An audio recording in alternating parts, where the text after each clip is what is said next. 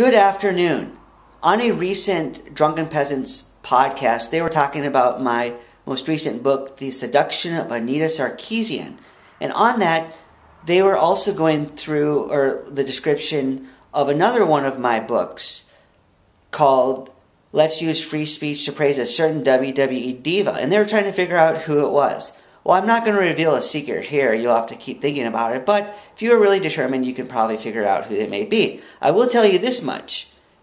It's awfully ironic because this WWE Diva is a big fan of video games. And I don't think she cares about all that stuff Anita cares about. Now, I haven't heard her talk about Anita in particular, but this Diva really likes video games. So I doubt she likes what Anita is doing. Isn't that interesting? I think so.